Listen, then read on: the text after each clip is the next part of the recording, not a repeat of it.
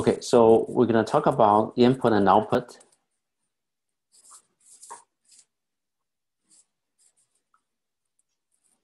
Input and output are important for any cyber-physical systems because we will need to interact with the physical world through these input and output mechanisms.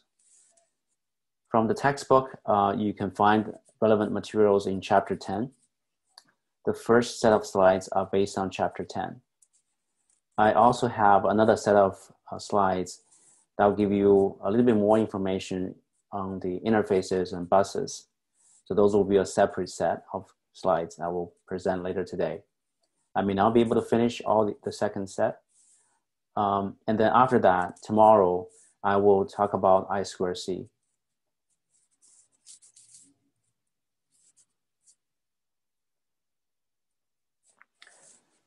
So as we mentioned earlier, cyber-physical system is to connect a cyber world with the physical world. And a lot of the times, especially in physical world, you don't have everything in digital signal format. Many physical systems are continuous as opposed to the digital values that we see in cyber systems, in cyber space. Also, physical processes are continuous in time, whereas in cyber space, in a computing domain, oftentimes we use discrete events or signals in time. And the way we program our cyber system most of the time is to use sequential format or programs.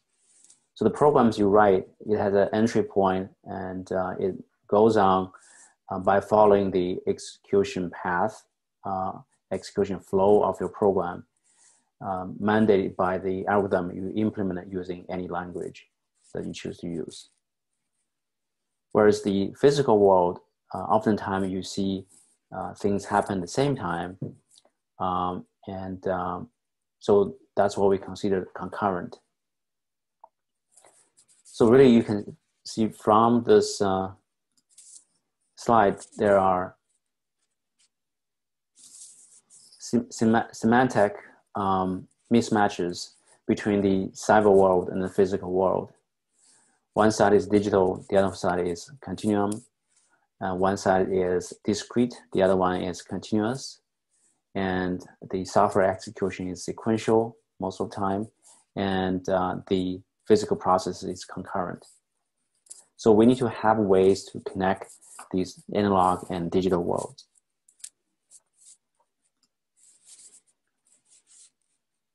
There are many practical issues that we need to resolve in the actual system design.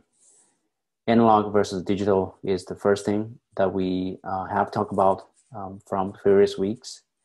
How do we convert analog signals into digital values that cyberspace components can process?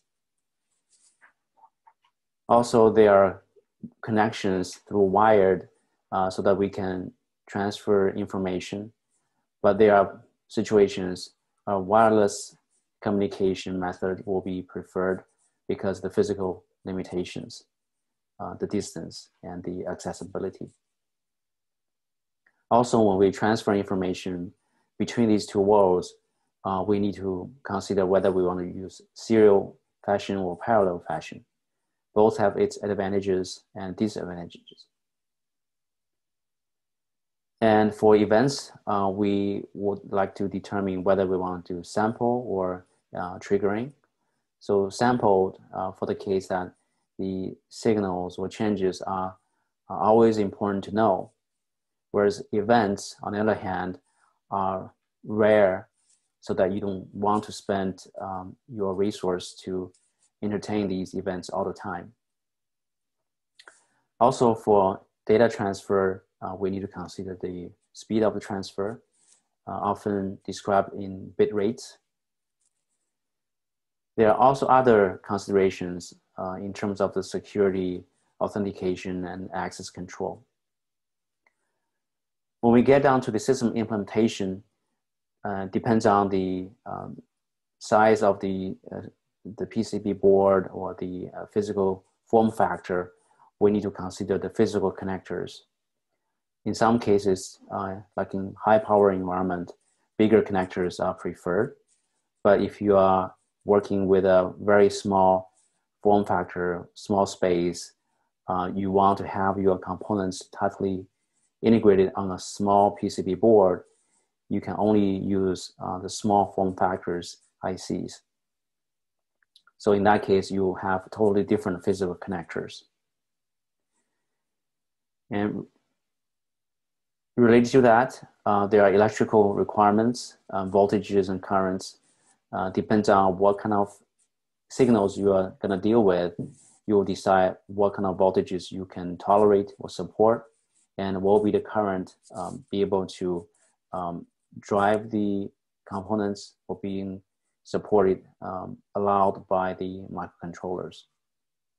So those are the practical issues that we have to resolve when we design a cyber-physical system.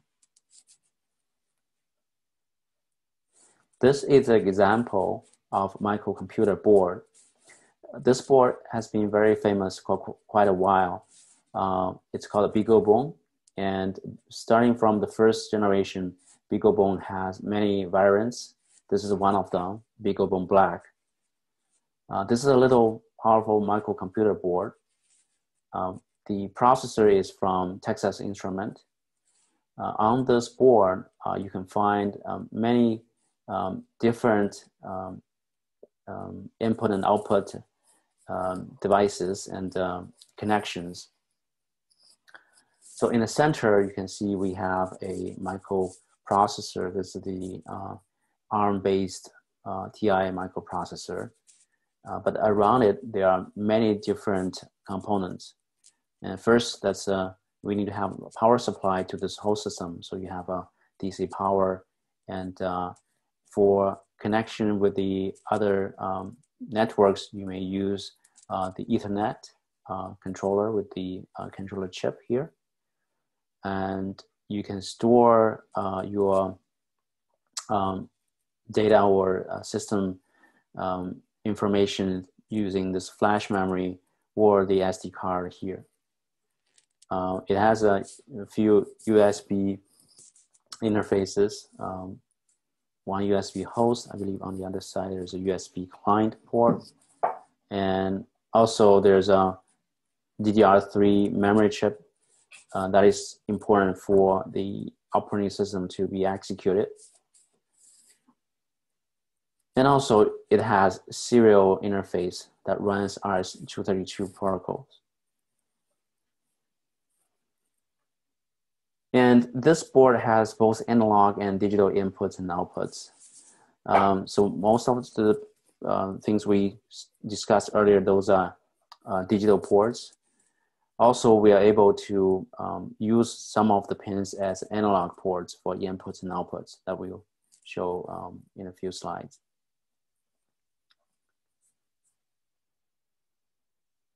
For this kind of microcomputer board, BeagleBone Black has a good community that people have been designing so-called daughter board that can fit on this BeagleBone Black. And this kind of daughter board is called a cape. Like in this picture, this is a cape for BeagleBone Black. It could be much simpler in this example because we don't see the back of this board. But the way this works with the BeagleBone Black is you can use this pin connectors on both sides and just fit in to these two rows of sockets on the top. And when you push this board onto this BeagleBone Black, which serves as a baseboard, then you will be able to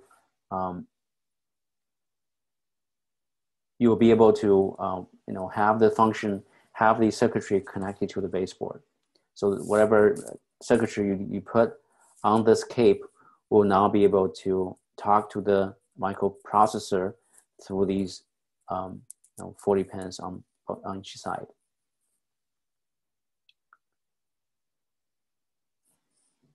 And even more, you can have the similar size of CAPE board, and you can design a small breadboard as a way to connect your other components to this BeagleBone Black. Because when you plug in this CAPE to the BeagleBone Black, all these ports become hardwired to the individual pins.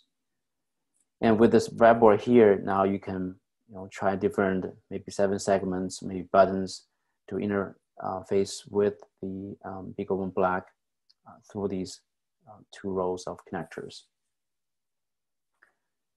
In our lab development kit, we actually have a board like this with breadboard and also 2 rows of connectors. And we're using Arduino, and this type of add-on board or daughter board is called Shield in the Arduino domain. So if you hear somebody design a Arduino Shield, so you will know it's something like this, which can be plugged onto a Arduino board.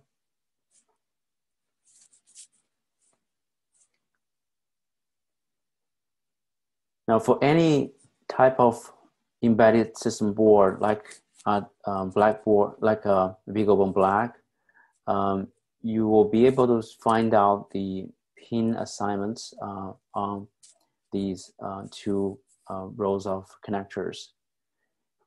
One is called P8, one is called P9, and you can see that these, so each row here is 23 on each column, so another 23, so total you have 46 pins on each side. And each of these pins are named differently based on their purpose and function. Some of them, as you see, the first few are related to power. You have ground, you have VDD, and you have 2 types of VDDs, 3.3 volt and 5 volt. And you have power button and reset button that you can trigger, reset.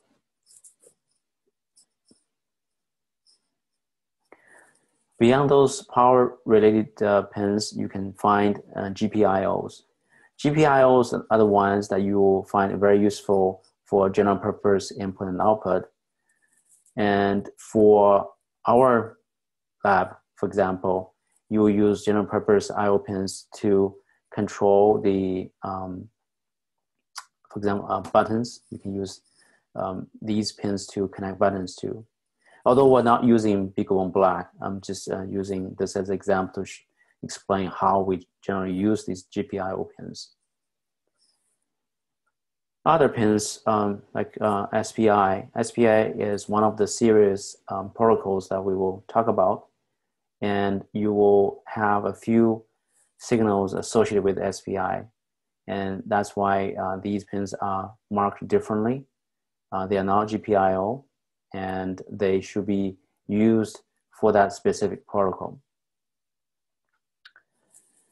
On the connector P8, you will find all of them are GPIO pins that you will find very useful in your applications.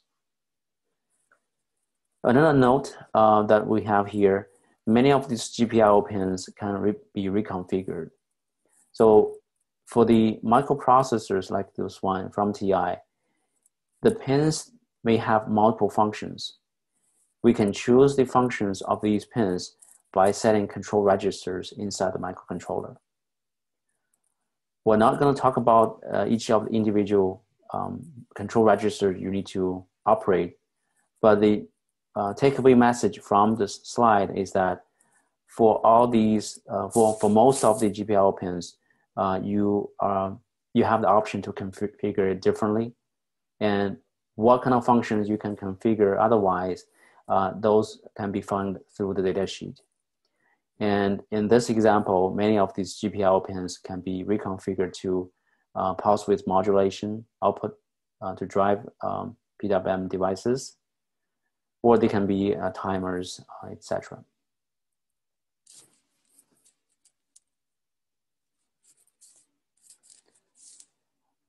On this slide, we want to show you a few Arduino boards and compare than with other type of microcontroller-based boards. Here we can see the Arduino Uno. This is one of the most popular Arduino boards. It's slightly cheaper than the Mega, which is on the right side here. This is the same one we use in our labs. That's included in the lab development kit. Also, Arduino has a much smaller boards called a Nano. So there's even smaller number of pins that you can use. On this side, this is a series of board from Node MCU. Like this one has a very good Wi-Fi SoC built in on this board, so you can use it as an IoT device. On the right side, this is the explanation of the pins from the Arduino Mega 2560. You see that it has a lot more pins than Arduino Uno. And you'll find this is going to be beneficial when you work on Lab 2 and Lab 3. If you look at these pins that we listed here, these are digital pins. And on the left side, we have analog pins. You can infer the functionality of these pins from the labels. So on this side, you have A0, A1. A stands for analog. And on this side, you don't see A or D, but in fact, they are digital outputs, inputs and outputs. And for the top few, from pin 13 to 2, these can also be configured as a PWM to drive any PWM devices. A few other pins, as you notice that they have specific labels, like here, TX0, RX0. This TX and RX is used in series transfer protocols, like RS-232. TX stands for transmit, RX stands for receiving. So this pin will be sending bits out, and this pin will be receiving bits into the microcontroller. Also, you notice that there's SDA, SCL. These two pins are used in I2C or inter-IC protocol, which we'll talk more next week. So when you work on the second lab, we will be using these two pins to connect to I2C devices, the accelerometer and gyro chip.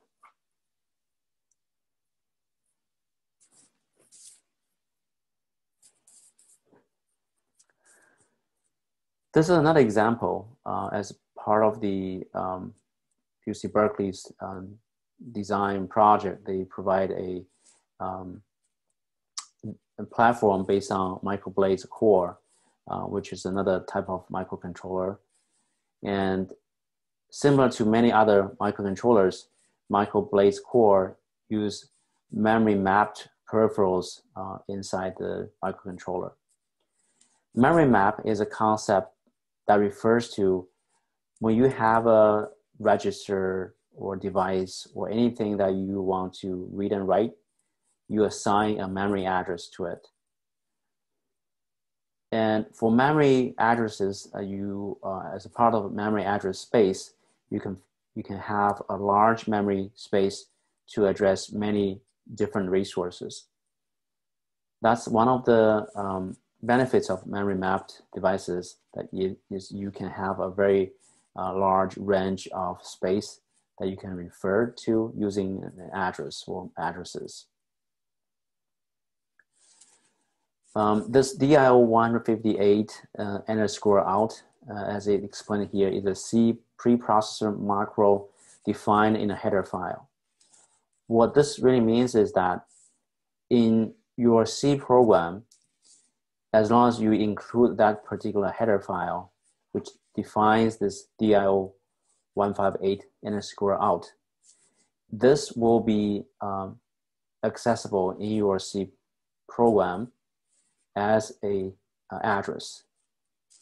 So even though you write this symbol in your C code, this is in fact going to be translated into a memory address that your program will access.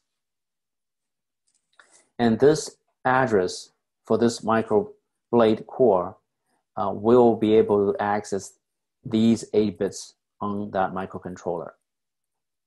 And for this 8 bits, this is this MyRIO DIO 15 to 8 output state. So this is in fact the value that you will output through this port. So if you want to send any value through this port on the device, your program should write any value to this address, which is represented using this symbol. Okay, you don't have to find out which header file.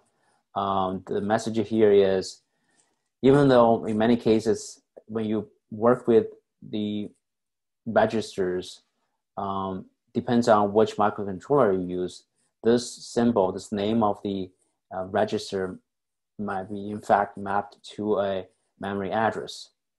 And this memory address is hidden in a header file that you don't normally see.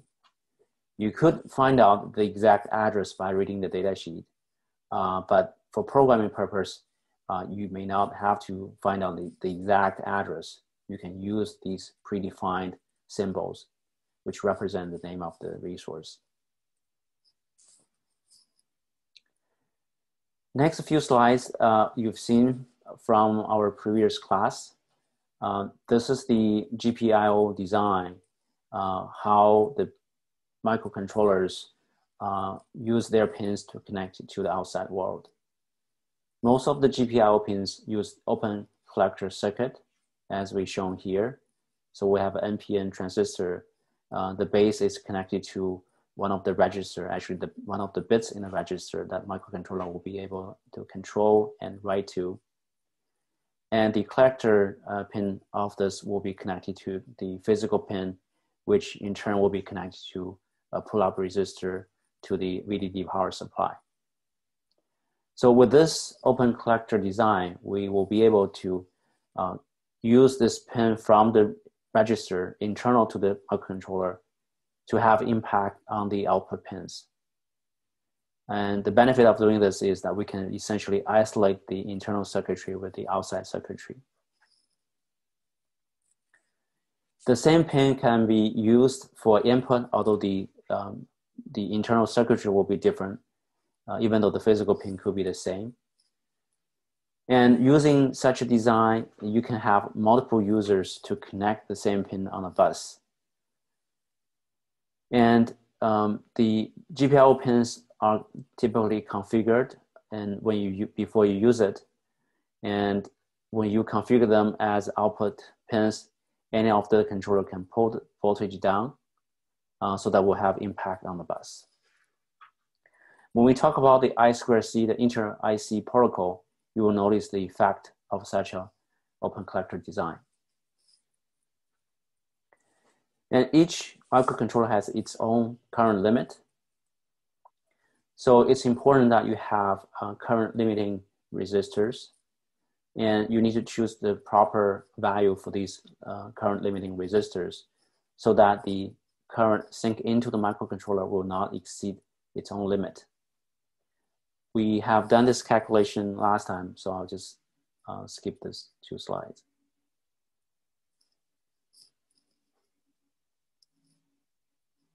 When you have microcontrollers and you want the microcontrollers to work with different components outside its own internal domain. So there are many situations you need to face, how we can transfer the data. We transfer the data using wires, and these wires can carry signals to transfer control signal and the data signal. For the data signals, we have the options of using parallel data transfer or serial data transfer, or parallel versus serial data interconnection. For parallel data transfers, we essentially have more than one wire at the same time, and we transfer 1 bit per wire. So at any given cycle, you expect to send out or receive in multiple bits at a time. And that's why we call these type of data interconnection as parallel. the ATA, the storage standard, and the older PCIe standard or bus and SCSI, those are all parallel signals. On the other hand, if we use only one wire for data transfer, and of course we use one wire per direction, in this case, these type of transfers are serial transfers. A good representation of serial data transfer or serial data interconnect is RS-232. This is a protocol with a very long history. The benefit of using RS-232 is that you can transfer simple data over a long distance. You will transfer 1 bit at a time. So if you want to transfer 8 bits, a byte, you have to transfer these individual bits one after another. Similar to RS-232, we have a few other serial transfer protocols. I2C or inter-IC protocol is the one we're going to talk about next week. Also, we've been using a lot about the USB. We have USB 2, USB 3, and also we have SATA or SATA, which is a modern protocol for storage devices. We have mixed data interconnect. PCIe is, we call it mixed because PCIe has so-called multiple lanes, and each lane is actually serial data transfer. So each lane is actually transfer 1 bit at a time. But for modern PCIe, PCI Express, or PCIe buses, you expect to see multiple lanes. It's common to see 4-lane, 8-lane, 16-lane PCIe buses. So in that regard, we're transferring multiple bits at a time. But if you look at each individual lane, it's actually transferring 1 bit after another.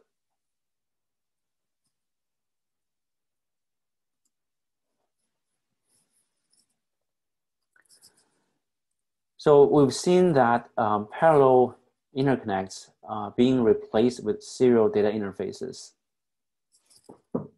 One of the reasons is that if you have multiple connectors, you cannot have a long transfer distance or higher transfer rate because the interference of these parallel wires, they have to sit close to each other. You have to deal with the crosstalk when you have such high number of parallel wires. And the other reason is for series or serial data interfaces to becoming popular is because the clock that we can drive to pumping these bits is getting higher and higher. So traditionally, you have to rely on multiple bits to transfer at a time. Now you can rely on higher clock speed to push the bits one after another. You can still achieve satisfactory throughput by using the serial digital interfaces.